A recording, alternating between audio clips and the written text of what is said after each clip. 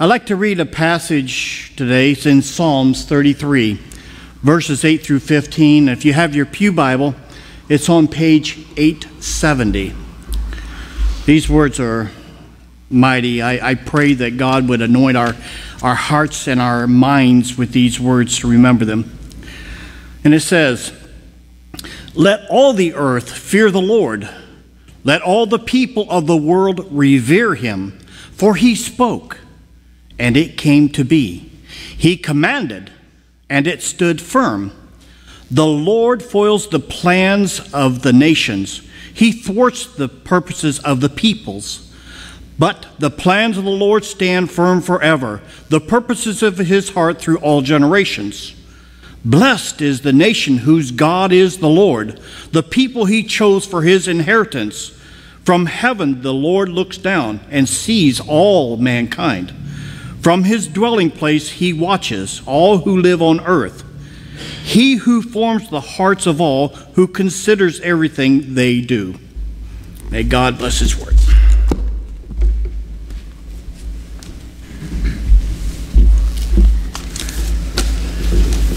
Last week I began a series of sermons on the attributes of God, and we took a general overview of the very being of God and all that that entails, and stating that really the attributes of God have to do with one another.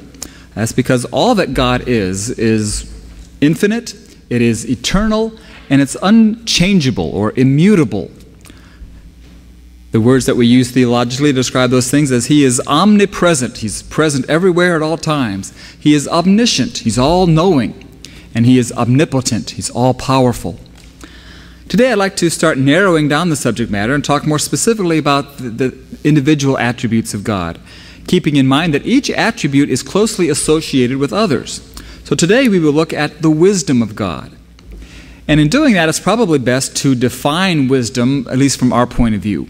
And then we need to see how God's wisdom is different from our wisdom. Now, most everyone distinguishes between a wise person and someone who is merely knowledgeable. I mean, you can know a lot of things and not be wise, but a wise person is one who is able to apply what he knows to life. The book of Proverbs says that the fear of the Lord is the beginning of wisdom. All the knowledge that you really need to have to begin to be wise is that the Lord God is someone you need to respect. The fear of the Lord doesn't necessarily mean to be afraid of God, but you must know that he is someone that you need to back down from when you go head-to-head. My next-door neighbor growing up was the star tackle on the high school football team. But I knew him since he was 8 years old and just a little kid. But it turned out that he was a pretty big guy, 1 year older than I was. I wasn't afraid of him. He was a nice guy, and we got along great. But one day a group of us were playing basketball in the driveway, and things got a little intense, as they sometimes do. And I got kind of mad, and I threw the ball at this guy. And as soon as I saw the look in his eyes, I put my hands up and said, "Okay, I'm sorry, I didn't mean it." We were good friends, but he was one guy I did not want to tangle with. That's why I say that the fear of the Lord is the beginning of wisdom. When you can understand that God can crush you in 1 second with one word, then you can begin to be wise. But of course, that knowledge is just the beginning of wisdom. The more knowledge you have, then the more that you have to be able to apply to life. And so knowledge is a very important part of wisdom. The Greek word gnosis, from which we get our word knowledge, signifies something more than just fact knowledge, but experiential knowledge. It's used in the terms of knowing a person as opposed to just knowing certain facts. I looked up wisdom in the dictionary, and Webster's defines wisdom as the ability to deal sagaciously with the facts. Then I had to look up sagaciously because I didn't know what that meant. And that means keen in scenting, as if in smelling something out. And I like that analogy. Wisdom is the knowledge of something that you can't quite put your finger on, yet you know it's there. You can't touch it, you can't see it, but you can sense it. It's kind of like a mystery. The wisdom of God is also described to us as a mystery. Let's look at a couple verses that describe it in that way. The first one is in 1 Corinthians chapter 2, starting with verse 6. It says, "We do, however, speak a message of wisdom among the mature, but not the wisdom of this age, or of the rulers of this age who are coming to nothing. No, we speak of God's secret wisdom, a wisdom that has been hidden and that God destined for our glory before time began. None of the rulers of this age understood it, for if they had, they would not have crucified the Lord of glory. However, as it is written, no eye has seen, no ear has heard, no mind has conceived what God has prepared for those who love Him. But God has revealed it to us by His Spirit. Keeping that in mind, let's look also at Colossians chapter 2, starting with verse 2. It says, "My purpose is that they may be encouraged in heart and united in love, so that they may have the full riches of complete understanding, in order that they may know the mystery of God, namely Christ, in whom are hidden all the treasures of wisdom and knowledge." In these verses, we can see some key differences between the wisdom of God and the wisdom of man. One difference is that whatever wisdom man has, he must somehow acquire. And man can't acquire wisdom. He can do so in different ways, by just analysis of a situation. We can break down all the aspects of a situation into small parts and evaluate them and determine cause and effect, and therefore we can say that we know something, that we've learned something. Or maybe just by induction, where we start with some assumed premises and we draw some logical conclusions, and therefore we can say that we are certain about something.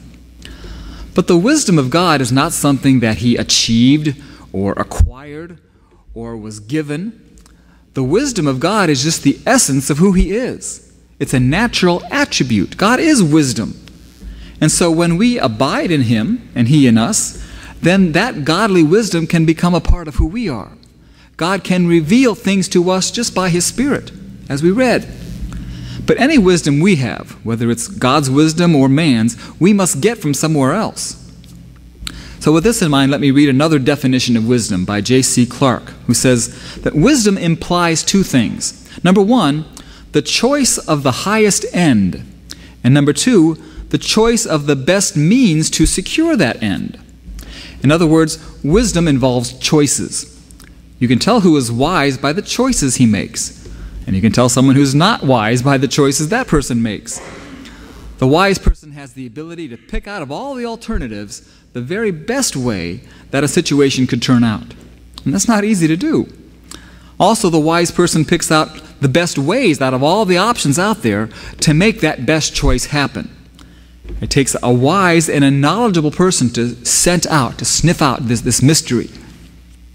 Well, God, in His innate natural wisdom, did just that. He picked out the very best possible solution to the world's biggest problem, the problem of our sin. He chose the loftiest goal, that sin be ultimately punished, that justice be done, the power of darkness be ultimately destroyed, and that each and every one of us be given the opportunity to be rescued from the pit of destruction into which we've placed ourselves. There can't be any more noble or honorable goal. God also chose the very best possible ways to secure that goal, by first of all giving us the law so that we could see how sinful we are, by sending prophets to point us back to God and to the coming Savior, by emptying Himself and giving His Son Jesus to take all of the punishment of our sins upon Himself so that we could be free from the weight of the world. And then He sent His Holy Spirit to indwell us and to empower us so that we can live for Him and begin to jump into that task of defeating sin and Satan in our lives. So everything God has done, everything that He said, everything that He has allowed to happen has been and still is geared toward securing His goal. God is able to do that, and we can be confident in His wisdom. God knows what He's doing. Even though we don't understand it, when we look around us and it really seems sometimes like Satan is winning and that God's plan has just been messed up. Did you ever feel that way? Oh, God had a plan, but now it's all messed up. Don't believe it. God is in control. We can know that because the Bible tells us certain things about God's wisdom. And the things that we discussed last week about who God is, we can also say about His wisdom. First of all, God's wisdom is infinite. Psalms 147:5 says, "Great is our Lord and mighty in power. His understanding has no limit," or it is infinite. We said last week that infinity means beyond measure. So in terms of quantity, we can't just picture the amount of God's wisdom. It's impossible. But in terms of quality, we can at least understand that God knows everything there is to know about everything. He knows His inanimate creation. Verse 4 of Psalm 147 says that He has the stars counted and He knows them by name. Every star out there He knows. He's even identified it. He knows every flower petal. He knows every bird in the sky. Matthew 10:29 says that a sparrow does not fall to the ground without God knowing about it. And He knows us. He knows everything we do. He knows everything we say. He knows everything we think. He knows who we are deep inside. He knows what we want. He knows what we need. He knows us so well, He knows the very hairs of our head. I know for some of us it doesn't seem like a big deal, but for most of us that's an incredible thing. God knows everything. And every bit of His knowledge is applied to secure His highest end, His highest goal. Everything He has done is a result of His ultimate wisdom.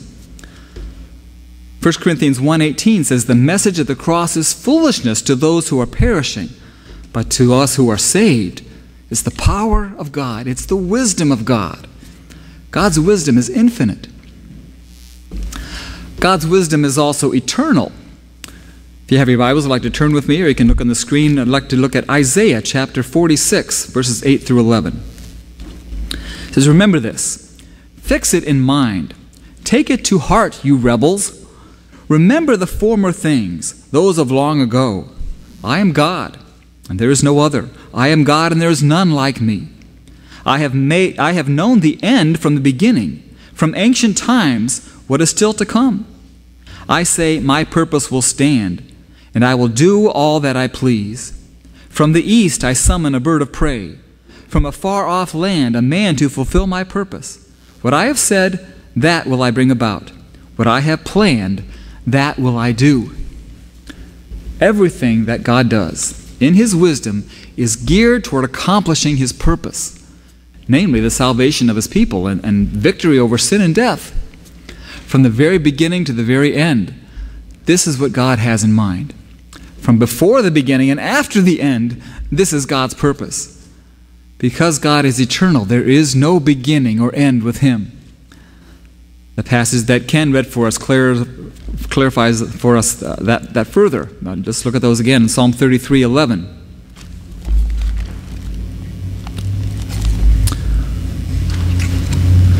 It says, "But the plans of the Lord stand firm forever, the purposes of His heart through all generations." Verse 13 goes on to say, "From heaven the Lord looks down and sees all mankind. From His dwelling place He watches all who live on earth. He who forms the hearts of all, who considers everything they do." See, God transcends our framework of time and space. That's what eternity means. God knows the future. God knows the past. He knows everything we ever did, knows everything that we ever will do. So does that mean that then we are locked into a fate, a predetermined destiny, and we really don't have any free choice? No, not at all. That's because God is not locked into our box of time and space. He just knows everything, past and future, because that's who He is. A.H. Strong puts it this way: "The future free actions of men do not take place because they are foreseen. They are foreseen because they are to take place." In other words, God didn't write down on a tablet a million years ago that on September 14th, 2014, that each of you would be sitting here in this sanctuary on the corner of Burkhart and Spinning in Dayton, Ohio. But yet, He knew that you would be. It is that God sees time as a whole, and His wisdom is based on that knowledge of eternity. Now, we tend to think of things in terms of separate single events rather than as a whole. But if we could see things as a whole, it would change our perspective. Think of it this way. I know that there are some golfers out there. I've played with some of you. If you know anything about playing golf, then you know that there are a dozen or so things that you try to remember before you hit the silly ball. But if you start thinking about each of the individual things, you got to keep your knees bent, you got to keep your elbows straight, you got to have a slow, smooth backswing, you got to keep your eye on the ball, you got to keep your head down, you got to be sure to follow through. If you're thinking about each and every one of those individual things, you're probably just going to duff the ball off the tee or hit it into the cornfield, which is what I usually do. But if you are practiced to the point of thinking of it all as just one fluid motion, one single motion, instead of all the individual parts, then you're much more likely to get off a good shot. Happens at least once around for me. Sometimes twice. God looks at us. He looks at our lives. He looks at our past, our present, and our future as a whole. Doesn't mean that He isn't aware of the individual parts and the sequence of events. You can know that God is aware of and He cares about every little detail in your life. Psalm 56:8 says, "Record my lament. List my tears on your scroll. Are they not in your record?" Not one of your tears has fallen to the ground without God knowing about it. Not one of your problems has gone unnoticed by your Heavenly Father. But I am glad that God's wisdom is eternal and that He can see things as a whole and not just the individual parts. Well, half the time I don't even know what God is doing. I can know that everything He is doing is working together for my good, with the highest of all possible goals in mind. And I can trust Him because His wisdom is eternal and His knowledge is infinite. And He is applying that knowledge so that I may know Him and that I can be His child. And then thirdly, God's wisdom is immutable. It does not change. That which He knows does not change, and the various methods that He uses to accomplish His purposes do not change. A problem that many people have with this idea is in the area of prayer. Is there really such a thing as answered prayer, since God knows what is best for us already before we can even think to pray? Or are we just fooling ourselves to think that we can spontaneously go to God in prayer and believe that He's going to actually answer our requests? Well, Scripture is very clear that God invites us to bring our petitions before Him. Philippians 4:6 says, "In everything, by prayer and supplication with thanksgiving, let your requests be made known to God." 1 Peter 5:7 says, "Cast all your anxiety on Him, because He cares for you." But if God already knows what is best in His infinite and eternal wisdom, what is it that makes us think that He's actually answering our prayers? Well, even in our limited knowledge and wisdom, we can see how it's possible for, let's say, a parent to anticipate the petition of his or her children. Now, when our kids were little, they would often ask for juice to drink. And so Colleen would have the juice already made and ready in their little sippy cups sitting in the refrigerator for when they would ask. You know, moms just seem to know about these things. Remember the little sippy cups? You know? Sorry, an empty nest moment there. You know? If a child is sick and fevered, a parent knows that there's going to be a cry in the night. And that parent will be there to respond to that cry and to give the child what he needs, whether it's medicine or a drink of water or just a comforting touch. Well, God, in all His wisdom, knows what we need before we ask Him. But when we cry in the night, He will come to us and He will respond to us and He will answer our prayer. J. Oliver Buswell puts it this way: God has anticipated our prayers before the foundation of the world. He has built the answer to our prayers into the very structure of the universe. He knows that we will pray, and that we will pray in a spontaneous manner as a child cries to his father. God has put the universe together on a principle of personal relationships in which He answers prayer, and we can, in a measure, understand His loving provision only on the basis of His omniscience. Because God knows everything, we can pray to Him, and He will answer our prayers. If you're a Christian, please know that God's purpose is to continue to develop that new nature that He has placed within you and created within you when you were born again. It's His wisdom that makes it possible. So don't get caught in the trap of depending on your own wisdom and your own knowledge, but to allow the very wisdom of God to shape and to mold your life. As Isaiah 55:8 says, "For my thoughts are not your thoughts, neither are your ways my ways, declares the Lord. As the heavens are higher than the earth, so my ways are higher than your ways, and my thoughts than your thoughts." If you're here today and you're not a Christian, you really can't call yourself a Christian, you need to know that God is all-wise and that He loves you. He wants you to be a part of His plan of salvation. He knows whether you ever will choose to be His disciple or not. Yet the choice is still yours. I ask you to choose Him today. He provided a bridge for you to come to Him, and that bridge is Jesus Christ, who took the punishment for your sin when he died on the cross. And so you've been freed. All you have to do is to accept that freedom and to receive Jesus as your own personal Savior. So as we close this morning of looking at the wisdom of God, the wisest thing that you could ever do is to accept his wisdom, to accept his plan to save you from your sin.